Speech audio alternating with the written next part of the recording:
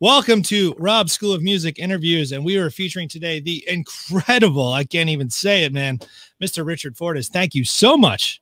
Yeah, thanks for having me.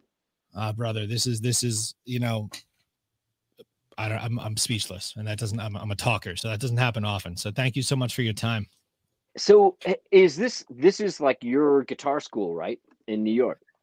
Yeah. So we have a physical location here in New York. It's about 40 minutes or so outside the city. Mm-hmm. And we were doing lessons. You know, we had over 100 students, guitar, bass, drums, piano, audio production, bands. And then COVID came, and we had to move everything virtual. Right. And I just tried to adapt super fast. And, you know, we've done like over 4,500 virtual lessons since, which is just a blessing. But yeah, I am Rob from Rob's School of Music. All right. So how many of those lessons are one-on-one? It's all one-on-one. Everything is private. It is. Okay. Everything's private. Cool. So like our teaching philosophy is like, we try to, you know, teach someone the way that they kind of want to learn. You know, if they don't want to learn, you know, modes, I'm not going to jam it down their throat. I'm going to say, okay, well, what's a song you like? And then we'll kind of use that song to kind of through the back door, teach them all the things that maybe they didn't right. You know. Yeah, that's the way to do it. Thanks, man. Yeah, it's super cool. But let's start with you. So like, you know, legendary career. We'll pick it apart along the way and unpack everything. But I think one of the most fascinating questions is like, what was there a particular record, or was there a show you saw, you know, early on, and you're like, that's what I want to do? You know, there's so much really, because I remember I was into music young. I started on violin when I was 5, and I played violin. I mean, I still play violin. I still, you know, I played all through school, played cello as well. And I also got a drum kit around that age, around 6 or 7 probably. And I remember, I don't know if there was a particular moment, but I remember there was a show that came on. My father was in the music business. My father worked he's an accountant, but he worked for a company that made instruments. Okay, like a distributor. So it was called St. Louis Music, and they made crate amps and Ampeg and Electra guitars and Alvarez. And so I was around a bunch of musicians my whole life. And though he wasn't a musician, there were always guitars in the house, and I was always, you know, around it. And so that I was always exposed and, you know, curious about it. And then I remember discovering, so I was in the classical when I started as a kid, and then I discovered you know, rock and roll through I inherited my aunt's record collection. Nice. She became a born again Christian and gave me all her secular albums, right? So which was an amazing collection of classic rock. So it was like the Rolling Stones and all the Beatles stuff and Humble Pie and Black Sabbath and you know, all the classics. And so that's what I like, just lived that. You know, I mean, it was like my greatest treasure was her collection of records, and I studied everything, and then, you know, that's really what kicked everything off. That's awesome, man. I think, you know, it's always cool to see like which elements. I remember like once I started to get into music, I made it a point to go back and buy everything on vinyl that all of my heroes were listening to. You know, like I was born in the 80s. So like all the 90s bands, the 80s bands, that's what, you know, I grew up on. But I wanted to get the entire Zeppelin collection on vinyl, all the Beatles records on vinyl, because I wanted to hear it how the people that I was being influenced from heard it originally. I think there's something about opening up the record, throwing it on the turntable. Yep. I was the exact same. I would read so my father's company would advertise in all the rock magazines at that time. You know, this is before Guitar Player. So you had Cream magazine and Circus magazine and Crawdaddy and It was all those type of magazines. So I would read these articles about these artists that I liked, and they would talk about their influences. So that's how I would get into, I did the same thing that you did, and Cool. went back and would listen to their influences. I think it's the coolest way to kind of just, there's so much, history with music, and then just to kind of see, well, this leads to this and this leads to that. And I heard that lick somewhere else. Oh my God, that guy wrote that lick, but he didn't. He took it from this guy, and we're all sharing, this knowledge. Mm-hmm. So when it just keeps going back further and further. I mean, if you get into Zeppelin, right, and then from Zeppelin you go, oh well, wait, they stole this from Lightning Hopkins. So then you go and listen to Lightning Hopkins, and then you go and listen to Muddy Waters and Son House, and it all, you see where they get everything, and that's exactly. And how because nothing's truly original, is it? Everyone just sort of puts it all together. 100%. So when you were first, getting into guitar and starting out, this is a question there is no right answer to it. So I'll start with that. Were you letting your ear guide you, or was there lessons? Was theory a big part of what was happening? Is it at all? Both. I mean, I started out, I learned violin through the Suzuki method.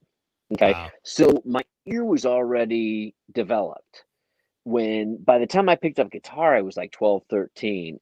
I'd been listening and picking out drum parts, and learning all the drum parts to all my records, and then,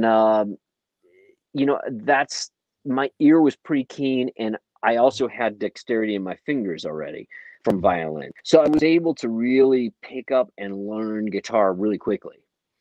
And I had friends that I learned from, and was able to then listen to records and figure out everything. Man, now it's amazing what's available, as far as learning. I mean, YouTube is just like this, it's incredible. It's this wormhole that, there's like never a shortage for things to learn. I have so many videos saved of things. It's like, I feel like I'll never be able to learn in my lifetime everything that there is out there that I want to learn, because there's so many people. And I feel like this is something that we deal with our students here, is there's all of these Instagram guitarists that are just completely shredding, melting your face right off down to the bone. It's just disgusting. But I feel some of these younger players, they'll come to me to be like, Rob, here, check out this video. I'll never be able to do that. I'm like, dude, I'll never be able to do that. Like, don't let that frighten you. Like, but what's fascinating is that most of them won't be able to do it either. Most of the people that did the videos, because they're speeding it up, they're slowing, it's like, that whole thing. So, I mean, you have to take that with a grain of salt. I mean, it's interesting because it's such a interesting phenomenon that somebody can become a famous guitar player via the internet. To me, it just seems so strange that, they're sitting at home playing with, writing tracks, whatever, and recording, and then miming along with them to make it look like they're just, it's all just smoke and mirrors in a lot of ways. Dude, I love you said that, because you just literally lifted up the curtain, and that's something I'm saying all the time. Like, you got to choose to be inspired by this. Don't be intimidated, because there's a lot of trickery going on that, people don't really realize. So I completely agree with what you're saying there. It was strange too. The last time I was out at the NAMM show, the last NAMM show there was, the lines to meet these Instagram guitarists were as long or longer than, the Steve Vai line. And I'm like, well, wait a second. Like, really?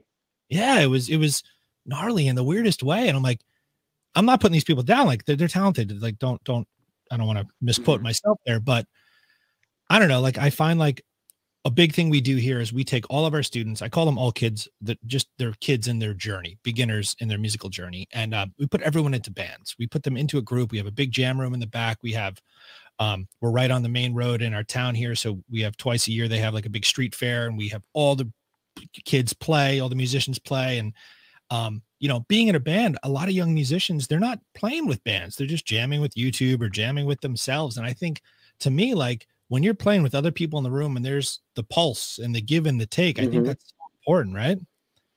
Yeah. Oh, I mean, that to me, that's all music is. I mean, it's really strange for me to sit around and play because, music is a language. It's, you're conversing with somebody, you're having a conversation with somebody when you're jamming with them, Mhm. and I grew up doing that. Like we get together and we'd all play, and everyone would, it was just, it's what it was. And it's just very different when it's so isolated.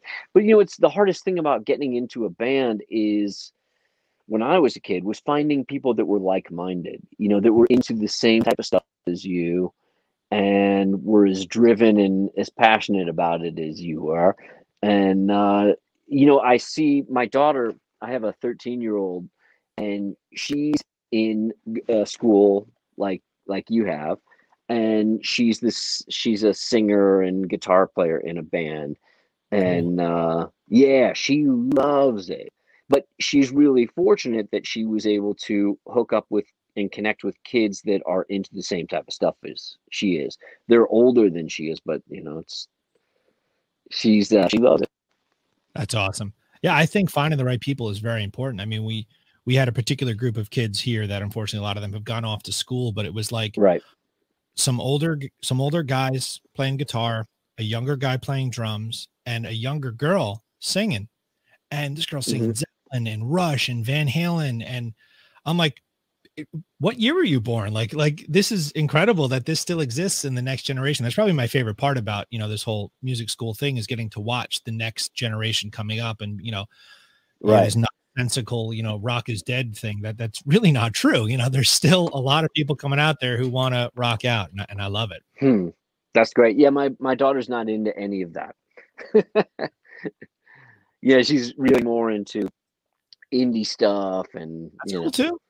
Man, yeah, yeah. music is music. That's the coolest thing. But I think having, dudes like you're out there like, all right, let's do this question. Okay, so we're gonna start at now and we'll work our way backwards. So you've been Okay. a member of Guns N' Roses for 20 years now, right? Is Just that about, yeah. which is incredible from the Chinese Democracy lineup all the way through, the original guys coming back, and you're just there the whole time as an incredible, incredible constant. When that gig first arose, what was your process in having to learn all of that material? Because I think that's very daunting to a young musician. How do I learn all the songs? It I did a gig about 9, 10 years ago. I did a tour with a band called Thin Lizzy, Yep, I know them. and they were a huge influence on me. So for me to learn that stuff, and that's pretty complicated stuff. There's a lot of harmonies, and it's like the nuances it's much more nuanced. So learning matching vibrato to, because there's so many harmonies, with Scott, with the other guitar player. So matching his vibrato, and I really spent a lot of time on that and shedded every day. So I'd sit, get my cup of coffee, write down my notes. And I don't like to, when I'm doing a gig like that, I don't like to write music out, because then I find that I rely on it. Right. So I force myself just to eschew that, just stick with the music, or with my just listening with my ear, and going over it and over it and over it, and you just play it just like you do with any song. You sit, listen to it, and you really pay attention to the details, and the little things, and then trying to figure out. I mean, now there's, when I started with GNR, it wasn't like it is now. Even though it was, just 20 years ago, you didn't have the internet with every song from every band, available, with somebody sitting there showing you how to play it. And a lot of times, just so you're aware, you want to watch like 6 or 7 different videos of those, if people should, because they all have different takes on it. Yes. And you'll think, what, that's not right. I mean, I watch videos of where people are doing my stuff, and I'm like, wait a second, that's not right.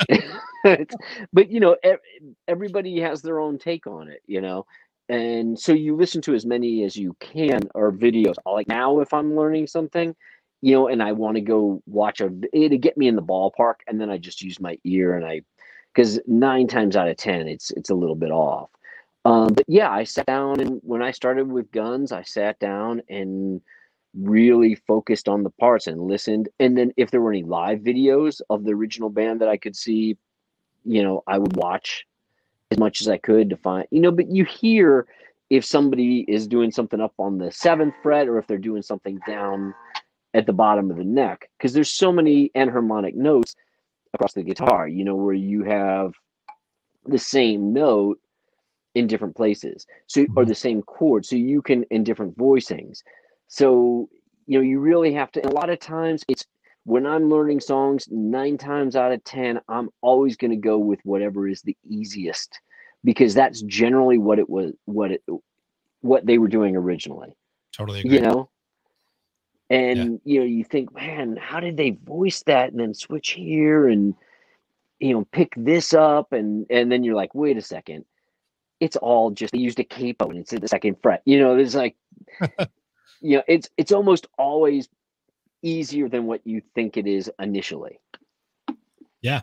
I love that you said that regarding the videos out there. I always try and tell the students, there is no governing force on YouTube nor ultimateguitar.com saying if this is right or wrong. And that really forces you to use your ear to, exactly, you said, that doesn't sound right. Let's figure it out. Yeah. Guitar is tricky like that. It really is. Yeah.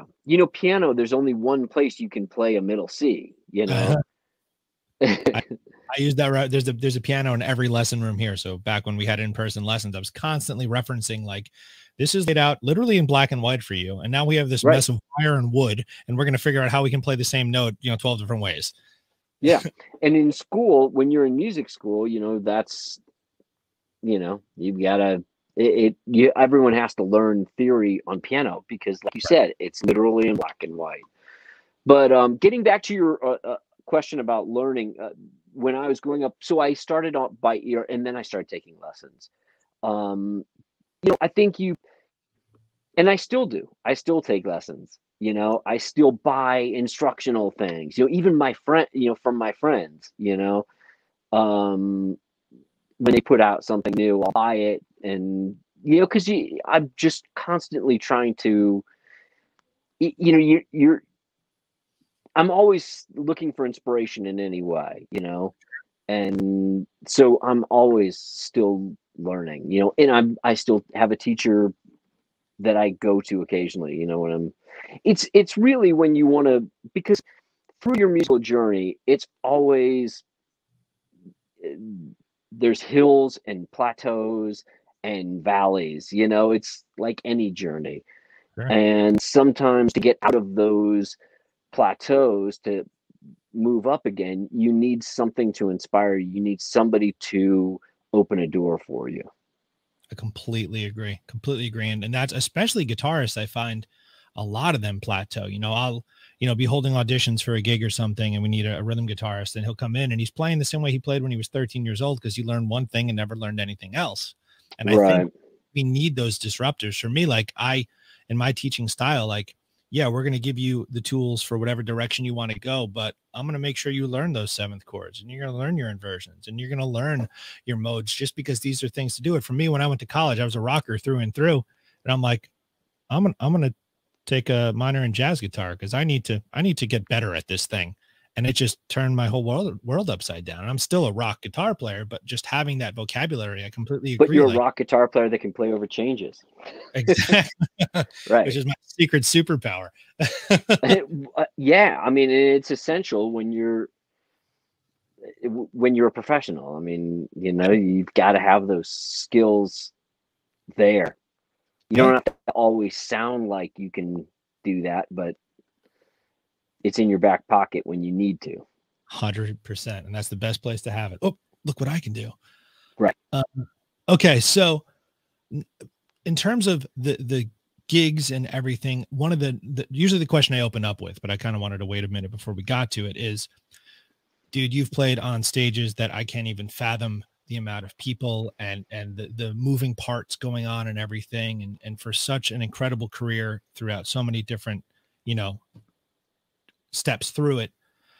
When musicians are starting out, one of the biggest things when we put our students into bands and have them play, that, you know, they get stage fright, they're nervous, anxiety, all those sort of things. And, you know, we could go into a whole rabbit hole about how life does that to you also, but I'm always curious to hear, you know, do you have any tips how you've dealt with those sort of things, or does that not even happen any longer, or can you remember? No, it does, you know, especially when it's a situation where, you know, when I'm touring with GNR, it's like the stage is the most comfortable place to me, you know, because it's our stage. It's our gear, it's our in-ear mixes, you know, it's our physical stage. It's the same every night. And it feels like being at home. Cool. Okay. But when you go to play a club or when you go to sit in with somebody, you're nervous, you know, because now you're not at home. You're in somebody else's home. But, you know, it's just part of life, man. You know, you just got to do it. And the only way to get over it is to do it, you know. And I grew up when I was 15 years old, I was playing clubs, you know, Yeah. every weekend we were playing clubs, you know, my band, we started playing but when I was a kid I grew up in St. Louis and there were underage clubs. Mm-hmm. So I would play every week at an underage club, you know, and we played different underage clubs and, you know, and parties and stuff. And that's how I got over that. You Yeah. know, it became comfortable for me. I totally, you know, for me, and this is kind of, you know, and I love that perspective. Actually, it's a weird connection there because when I asked that question to Bumblefoot, Ron, he had a very similar response as to when it's on the, you know, full stage with it's my gear, it's no big deal. When it's some fly date and it's, you know, SAR is giving me the back line and the amp's not working, that's a different story. Right. Right. For me, I'm a very shy person outside of music. I've had this mustache since I'm 13 because of my Italian heritage. So I was able to get into the all age clubs always. And that's how I overcame all that sort of stuff. But I completely agree. It is a part of life, and getting through it is just, you know, it comes with the gig. But drinking age was 18, right? No, it's still 21 for me. It's It 21. was Yeah. 20. Okay. Yeah. Okay. But I wasn't drinking, but I mean, I was in the, you know, Right. Right. Well, of course not. yeah, I don't never. Yeah. So you had Ron on. Yeah. Yeah. Man, that guy can play. That guy can play anything. The first time we talked about, you know, just similar stuff that we're talking about, the second time he literally gave us a crash course in the business side of things, like publishing and pitching stuff to, you know, for syncs. And I was just sitting there like, I'm trying to interview, but I'm taking notes at the same time because I'm like, oh, professor, thank you. Yes. Awesome. Yeah. So you've done a fair amount of session work as well. Now, when you're preparing for a gig like that, is that a similar thing where you're just listening to the material before? Does someone tell you? It's rare that you go into a session having music beforehand. Right. I mean, I would, you know, most of the sessions that I did, I was living in New York, and I would just go from session to session every day. Like I had a cartage company that would take, you know, I'd talk to the producer and I'd find out what they were looking for, what the gig was. You know, was it a hip hop session? What was he looking for? Like a big rock guitar sound? Was he looking for, you know, nylon string? You know, you sort of suss it out what they're looking for, and then I would know what gear I wanted to send to that session, and then I would make notes, and I'd have my cartage company. I'd say, you know, hey, take an AC30, you know, the number 4 AC30, and then take my 64 330 Rickenbacker to that gig. And then I would usually bring pedals myself. Like I would pick out what I wanted. You know, everything was like, you know, a big part of being a professional, especially session player, is knowing your gear and knowing how to speak the same language as the producer. And to do that, you have to know your music history. You know, you have to know if he says, so producers generally don't speak in, they speak a very unique language. I mean, as musicians, we speak in references a lot of times. So they'll say, you know, I'm looking for, I want to do like a big Paul Kossoff type of solo on this, but I want the verses are real like Tom Petty-ish, you know, Mike Campbell type of tone, and then you know, looking for a T-Rex type chorus sound, you know, and then knowing, okay, well, That sounds like a cool Kossoff, song. Kossoff is you know, I'm going to take a burst and I'm going to take a 50-watt Les Paul or a 50-watt Marshall. And then for the Tom Petty stuff, okay, I need an AC30 or a, you know, Bassman, and then, you know, you know how to get the sounds there that producer is looking for and how to deliver, you know, and then being able to go, okay, this is the type of part. And that's what gets you hired, you know, that's what gets you hired again. Because the producer knows that he can make references and you're going to know, Mhm. you know, if he says, and that, you know, you have to, not just classic rock, but you have to have, if they say, well, you know, I'm looking for like a, Yo Bum Rush the Show type guitar part, or She Watched Channel Zero, that type of thing, but like a Portishead type of trippy, you know, you know the references, and so speaking that language, you know, because as musicians we're obsessed with music, right? And we always listen, and you need to listen to everything if you want to do that type of work. You have to, and not only know the references, know how to play it, and know what they were using, how to get that sound, how, you Yeah, know. that's awesome. What a cool perspective. You know, I've spoken to a couple of session guys throughout this, and no one explained it that well. That really, you know, kind of made me. As you're saying those things, I'm like, okay, well, what would I bring? How could I make that? It's almost like a painter, and you know how to mix the certain Right, color. that's, Get, I you use that, I use that analogy often. I mean, really, a lot of guys, you know, like Ron, will you, he is a very, he does his thing, you know, he doesn't have a huge palette to work from, you know, because he's very, I mean, he like I said, he can play anything harmonically, like as far as with his fingers, he's capable of anything. There's nothing that guy can't play. Um, but I think the reason I worked as much as I did as a session player was because I was able to speak that language, and I knew all the reference points, and I knew all the gear, you know, and there's a million guys that can play what needs to be played.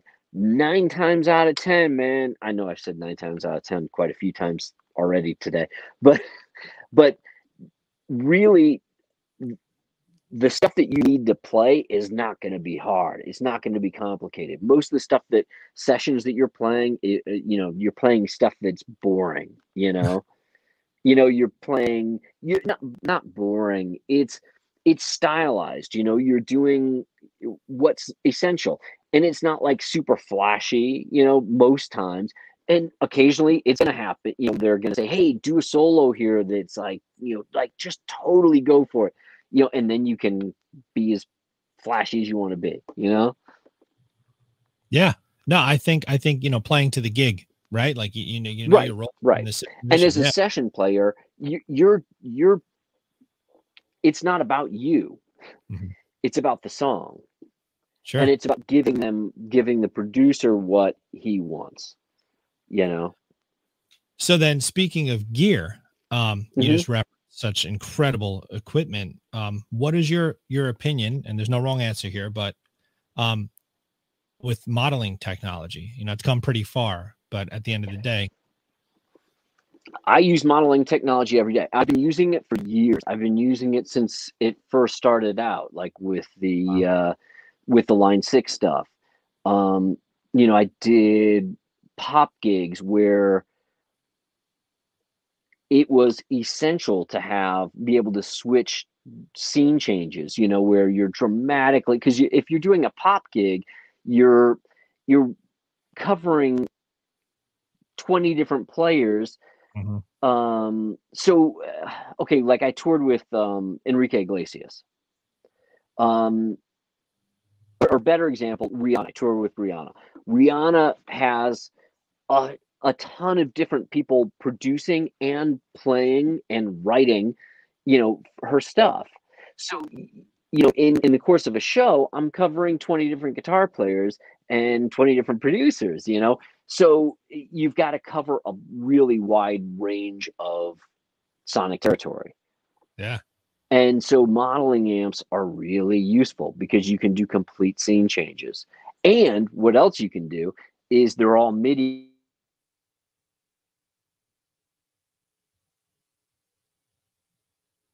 Uh-oh. Technical difficulties? I don't know if you can still hear me.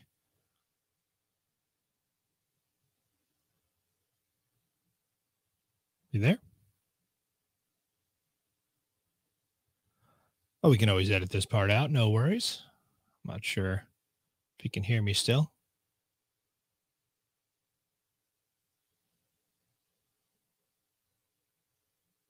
All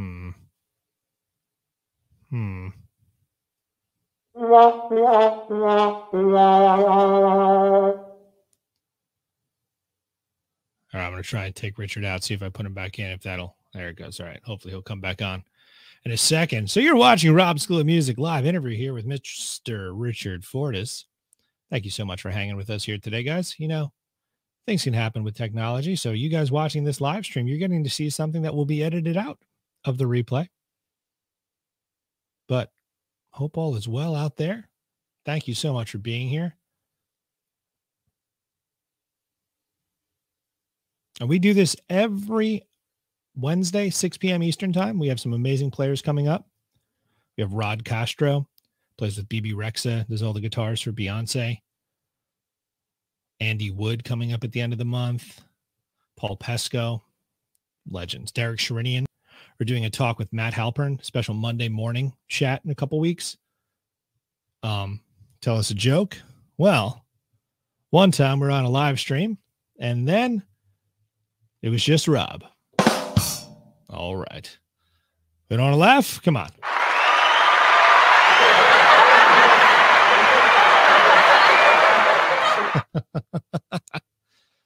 Well, it's like my own little podcast here, guys. Thanks for hanging out. Hopefully Richard will pop back on here.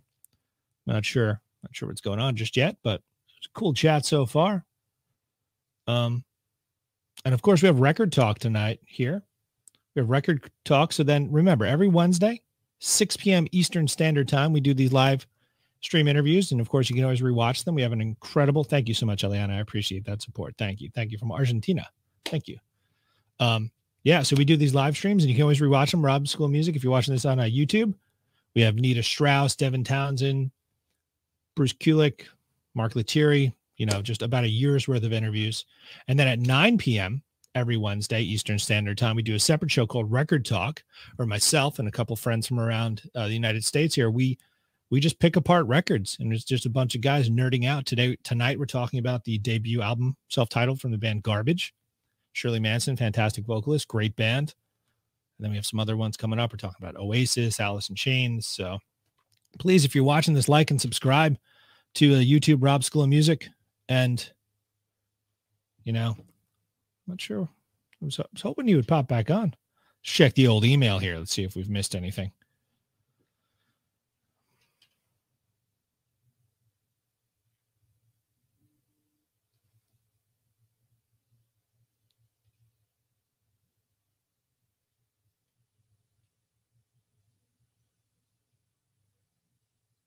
All right, let's see if we can make this work.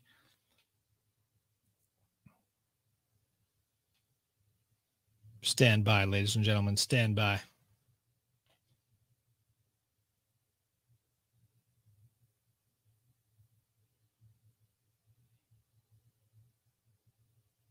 Ah. All right. So he's having some weather difficulty, unfortunately.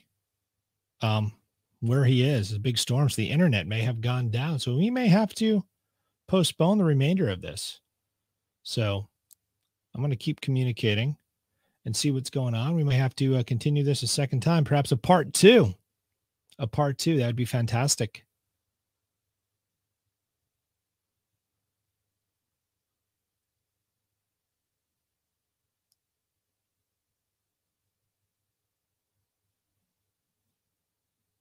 All right. All right. Talk amongst yourselves. Talk amongst yourselves. Let's see what we got here. We got a little bit of music we can play.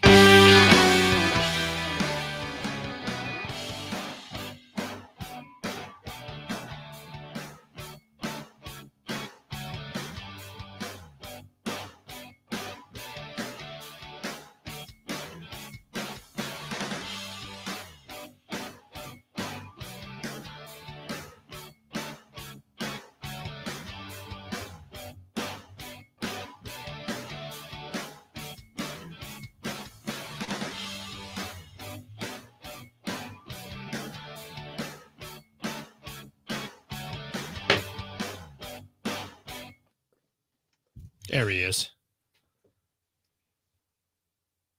Oh, wait. Why am I sideways? I don't know. Interesting. I'm gonna try and take you out and put you back in, see if I can fix. There he is. There he is. It's all right. All right. Sorry, I don't know what happened. That's the first time it's ever happened to me. No worry. That's the first time it's happened to me too. I told some jokes. I got all these like little. I threw on one of these little sad trombones. We're having a big storm here, so I wonder if my internet went out because of that. But it came back. So cool. Oh, good. No worries, brother. It happens. All right. So what were we talking about? I don't know. I was trying to subside my own panic attack while we were away, so I don't remember where we left off. We're talking gear, modeling stuff. That's what we're talking about. So right. Very good. So modeling was a big, I still have an Axe FX 3 right here. A Kemper, I use the Aux. I see yours back there. I use that every day. Yeah. But I always use real mics as well. I always use a real amp. I'll use an Axe effect sometimes to supplement. So in other words, I'll model one amp on one side, another on the other side, and then put a real amp in the middle. I'll mic up a real amp. Same with the IRs. The same with the aux, with the speakers. I will use a tube amp, but I'll be using a modeled cab, taking a step out, but I'll also have a mic'd cabinet as well. Cool. I like the hybrid kind of, making. I think that's my philosophy on it is they're all tools. So use what we have access to. Right. If taking an Axe FX or a Kemper on the road makes it sound the same everywhere you are and you don't have a lot of people to set up your gear, then there is nothing wrong with that. It's only sneaky guitar players who stand at the lip of the stage or at the back of the room and look down at your pedal board and say, oh my gosh, there's Boss pedals on there and not some crazy boutique pedal. Ugh. Right.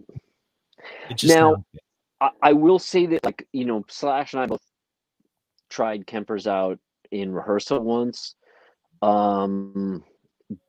It doesn't work for us. For what I do with GNR, it doesn't work. Because we rely so much on our volume knobs on our guitars. Yeah. So in other words, I use a single channel amp with guns, Really? and it's all about the volume knob. So if I want a clean sound, I just roll my volume down. And Wow. with a tube amp, it gets clean and pretty sparkly, you know. And that's Slash does the same thing. And always there's so many tones just within your volume control, Mhm. you know.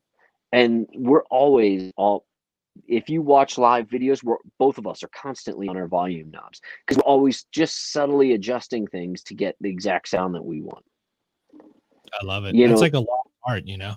it is because a lot of people now, if I was in Muse or Metallica and I was just open and I was either getting a really clean sound or a really dirty sound, you know, a Kemper would work, you Mhm. know, Max Effects would work. But all subtleties and nuances are lost with that stuff. Completely So agree. for what Guns does, you know, Joe Bonamassa use a and get by, but Muse can, and it's still effective, you know. Mhm. Totally agree. So we spoke earlier before we were on air regarding your work with BT. I love his work. How did that relationship, forge? Um, Man, I've been working with BT since I guess Movement and Still Life. I've done worked on so many movies with him. He's a fantastic composer. I actually was just doing today did a classical guitar cue for him for Wow. a video game score. We've been. I forget how I originally got connected with him. I probably through manager to do a session to work with him on uh, either a movie or now an album. Because I think the first movie he was Go, and then we did a ton of stuff together. I love working with him. I actually just did a new project with where we. This is going to get pretty heady, but we rented out this old studio. It's this studio that's in a 150-year-old church, and they specialize in Atmos recordings, mainly classical. So Atmos is a system that if you have it's immersive audio. Okay, so if you've got like 120 different speakers, you know, all around a room, you know, a lot of movie theaters now are switching to Atmos. So you'll Mhm. have all these speakers, and basically what we did was we had a combination of guitar and or cello, whatever I was doing, and him sending all these audio signals to all these different speakers. And then each speaker was mic. So we had, I think, 28 different speakers throughout this church. It sounds it's hard to get your head around really, but it's we did it just because we wanted to do this experimental record, and it's just now we did it last year, and now it's just coming to fruition where we're actually getting it mixed, and so we have to go to Skywalker Ranch to mix it because we're one of the only facilities that has it. Anyways, Dude, he's that level of genius, though. You know. I love it, dude. I will nerd out on that stuff all day long. I'm on Clubhouse all the time listening to these guys talk about, that level of brain power. I'm like, please just feed it to me. I think He's the one it's that sent me my Clubhouse invite. oh, really? Yeah. Yeah, I've been in a few different rooms with him. But yeah, he's a true genius. Awesome. It's funny. I was in the process of purchasing the Stutter Edit 2, and I sent him a DM on Instagram, and I was like, dude, like, can I apply this to guitar? And he says, Richard Fortus does it all the time. I was like, oh, okay, well then that's the stamp of approval I need. Yeah. I'm trying to get him on here. I'd love to, you know, feature him too, because we get a lot of guitar players. We don't get a lot of people on that side of the musical spectrum, and we have an audio production program, so I know, you know, the students would eat that up. But awesome, brother. Wow. Yeah, man, he's an incredible talent. It's just difficult to follow him. You know what I mean? Because he's so lofty. It's easy to, dude. I have to stop him all the time. I'm like, I need you to bring it down. You need to dumb it down about 20 decibels. You know, he's just so crazy smart. Yeah, dude. But I think it's inspiring, man. I think it's cool. Yeah, you know, it is. It's definitely, he's an inspiring person to be around. awesome. And his orchestral scores are absolutely stunning. They're so good, and he gets better and better with every project. It's inspiring, dude. It's, you know, I think that's for any guitar students, you know, watching this. I think this opens up your mind to the bigger picture that music is music, and you know, it doesn't matter what the I'm going to butcher the analogy, but it's like if you were if you created art and you drew with a pen and ink, you're not a pen and ink you're an artist, and just the pen is your tool. So as musicians, like, guitar is my primary way of getting the sound out of me, but that doesn't mean that there aren't other ways. And I think hearing, you know, the appreciation for other musicians and hearing the appreciation of other styles, we're all on the same team, you know, we're trying to do the same thing, and it's super inspiring. Yeah. Well, I mean, guitar might be your medium, but you know, music is art. And Yes, you know, that's just because you're a painter doesn't mean you can't sculpt as well. exactly. You get it. Yep. 100%. Yeah. All right. Now we're gonna do a gear question before we get to my this or that series. If you were on a desert island and you can have one guitar and one amp and one pedal, what would you take with you? Probably a really long guitar cord to hang myself. Best answer yet. Man, okay.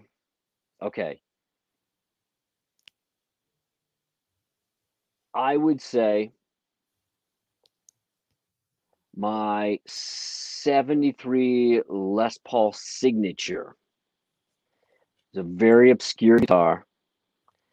But it is the most versatile guitar and that I own, probably, and inspiring. Do you know what they are? I don't. I'm like, my phone's to the side. I'm like, can I casually look on Reverb as he's talking? Wait, I can show you one. Okay, Oh, and a Tweed Twin. cool. And then a Klon. Fair enough. I mean, just because if you're gonna have one pedal, I mean, yeah. I asked that. Or better yet, an Archer. Okay, it's a little more stable. I asked that question to Zach Myers. It's not that it's more stable. It's just that you're not going to feel as bad if you get sand on the, you know, from the island. Sand in the pedal. Oh my gosh, can you imagine? And it's the exact same thing. So anybody that tells you that it's not, or that they can hear a difference, I've had Klons. I've used Klons live in my live rig. There's no difference. Hold on. I'm gonna grab my signatures right here. Cool.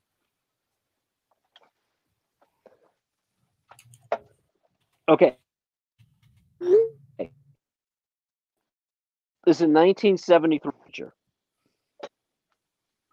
Okay. Now it's you know, obviously a gold top. It's got the pickups are low impedance and high impedance. Okay, there's a high impedance out here on the front. Sorry, right there. And then that's the low impedance. Okay, why do you want low impedance pickups? If you're recording direct, it's a really cool sound. How much do you use it? Very rarely, but it's cool to have. Okay, when I was in New York doing sessions and going from studio to studio every day, if I didn't know what the producer wanted, if I didn't have an idea of what was going on, I would bring this guitar. Wow. Because it's so versatile. Okay, so there's an in and out of phase switch here. There's also a mid sweep. There's like a frequency bump that is 50, 200, or 500. And it's so there's so many different tones you can get with this guitar. I've never seen it. It's awesome. Yeah. They're if you know the meters, Leo used one of these. Not a lot of players used them. Otherwise, they'd be much more valuable because they only made them for a couple of years. I think 73 to 75. Wow. Wow. Now you have quite the guitar collection. I remember there was a Premier guitar or someone chronicled your library of instruments. Yeah, I have quite a few and I'm selling a lot of them. Oh yeah. I'm always in the market for new guitars. I'm buying a bursts, but I also have a lot of amplifiers. A lot of amplifiers. Well, Way too many. But it makes sense though, because it's you have every color you could possibly need if you need it, and that I like to, like we were talking about, I like to have a very large palette. Yeah. To paint with, All right, so then we're gonna pick your brain then on some of your choices here. So this is my ending segment for the show. Okay. Just because I know you got to get out of here for other things, but it's a series of this or that questions. You can answer just one or the other. You don't have to justify it, but feel free to justify your answer. That makes it more fun. There are no wrong answers, with the exception of one. I believe there is an incorrect answer, and that's just my super strong opinion, but we'll see what happens. Okay. All right. Humbucker or single coil? Oh, yeah, these questions suck. I'm sorry. Yeah, I can answer that. I mean, and what qualifies a humbucker? I mean, is that two coils? Because is a Filtertron a humbucker? Yeah, I know that they're not easy.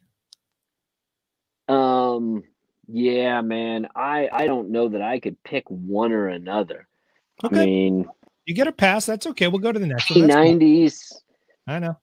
PAFs. Tellies. Man. There's no way I could pick between.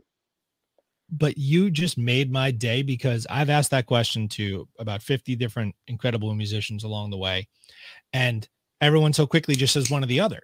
But you're 1,000,000% right that there are a million notches down as you go from, well, what is a humbucker? And then what if it's a mini humbucker? That sounds different than a humbucker, and so on and so forth. Completely different. Yeah. So, I mean, I use this guitar. That's a 53 Esquire with a PAF in the neck. Okay. I use that just as much as I use this guitar, which is a 1960 335.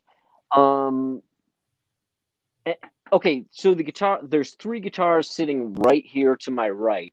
One is a 1953 Les Paul Gold Top with P90s. One is the 60 335 with PAFs, and then my Telly. And then right here is my signature model Gretsch. So I mean, I use those all the time. I'm constantly, and then I've got a Jazzmaster, a 62 Jazzmaster, another Telly, a Strat, two Strats, a 6120. It's like, those are essentials. Those are my. Okay, what's your next question? So wait, so for Les Paul, so a humbucker or Les Paul, humbucker or single coil? The correct answer is yes, I guess. Yes. Les Paul or Strat? If you just Yes. boom. Yes. Okay. And then Strat or Telly? Yes. You know what? I love both. I probably go for a Telly more often. I absolutely go for a Telly more often than I go for my Strat. Okay, cool. All right. So we got one definitive one so far. Les Paul or SG? A Les Paul. Okay. I very, very, very rarely do I think, you know what, I really need an SG on this. You know, it's a Les Paul or a 335, you know, Cool. or a Firebird. Okay. SG is not an essential to me. I agree with that thoroughly. Okay, if you were to grab a bass, would it be a P bass or a jazz bass? I prefer P basses most of the time. Okay. For an acoustic, a Martin or a Taylor? Oh God, a Martin. Okay, thank you.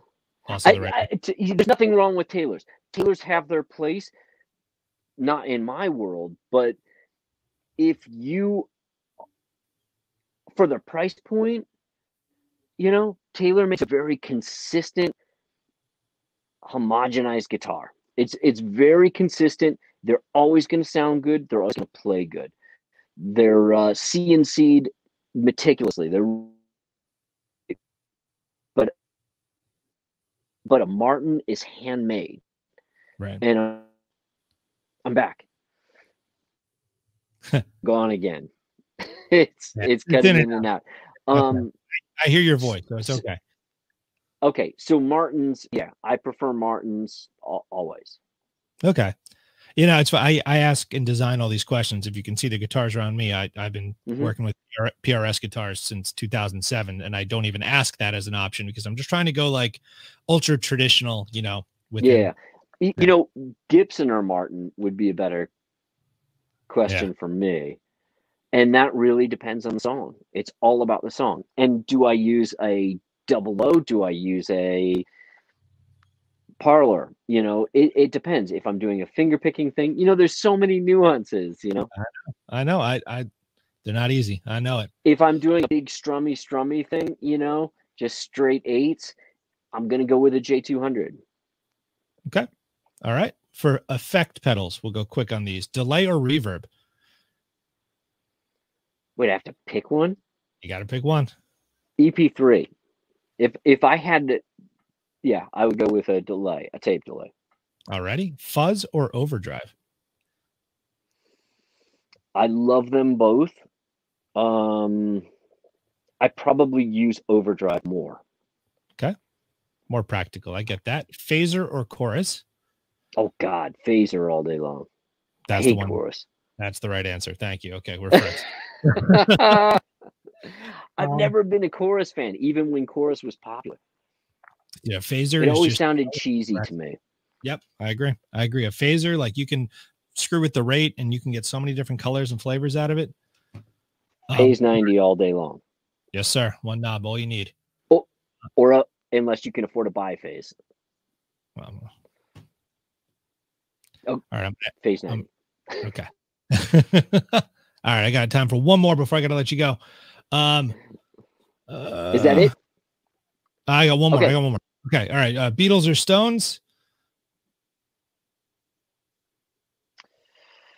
Oh God, that's a tough one, man. I don't know that I could pick because I love them both so much. Fair enough. They're, to me, it's black and white. They're total opposites, but they're both essential. 100%. They both provide tremendous value. I totally agree, dude. I don't want to keep you past when I know, but thank you so much for your time. This has been so incredible. Thank you so much. When I repost this, I will chop out our little blip in the middle there, but thank you so much, brother. I really appreciate getting to hang with you tonight. Yeah, man. It's been a pleasure. It's been great talking to you. Awesome, man. Well, thank you. Sorry about the computer issues. It's technology. We're lucky that we get to do this at all. I'm in New York. I'm not sure which state you're in, but I'm pretty sure you're not in New York also. So no. Magic of the internet. All right, man. Thank you very much. Thank you. My pleasure. Stay safe. All right. I'll see you. You too.